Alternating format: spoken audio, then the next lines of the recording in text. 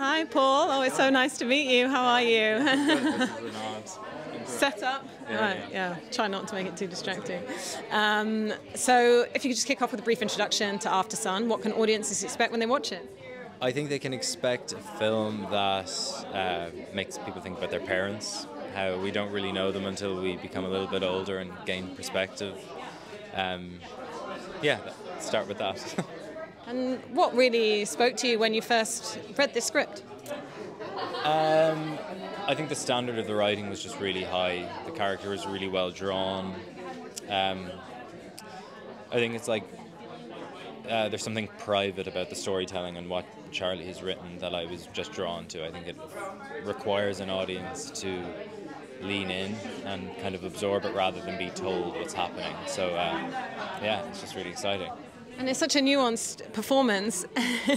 How did you kind of get under the skin of the character? This kind of, it's obviously his best self when he's with his daughter, but there's so much more going on underneath that as a child she couldn't quite understand. Well, that was kind of the game during filming, was like, how do we not show Sophie what's going on behind closed doors for Callum in his own battles? And it was just about keeping those two things distinct, which I think is how most people who are battling their own demons act and exist within the world. They keep things private, and ultimately that's quite toxic and dangerous.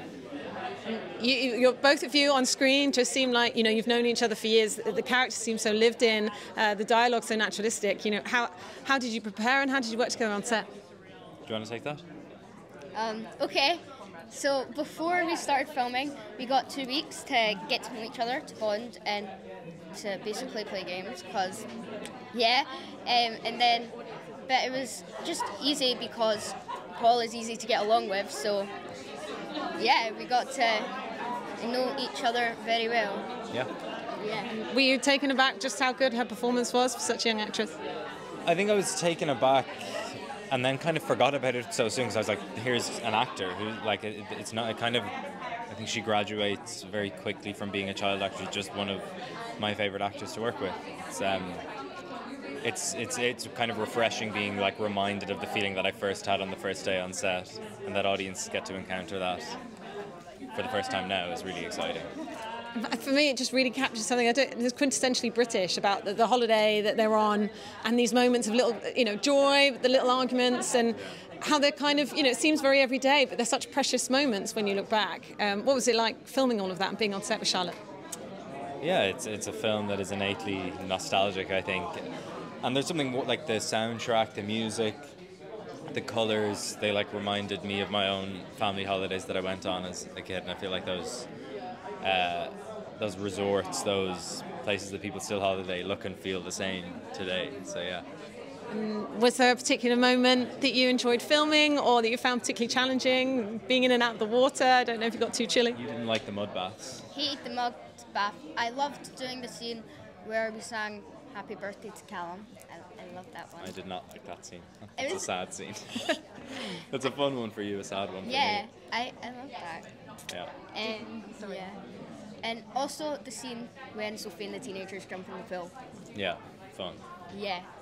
Did you have to kind of practice or hone some dad dancing, or did that come natural? Oh, no, natural dad dancer. Yeah, definitely. It's in my blood. Yeah.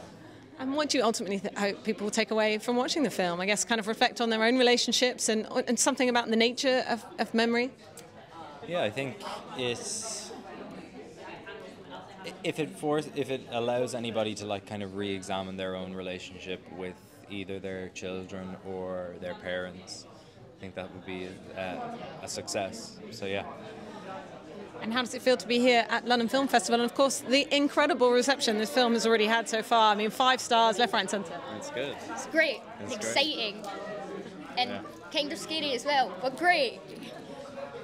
And in terms of, looking back at your own sort of shoot to stardom off the back of Normal People, what have been your reflections on that? I mean, the chain you had in the film had its own Instagram channel.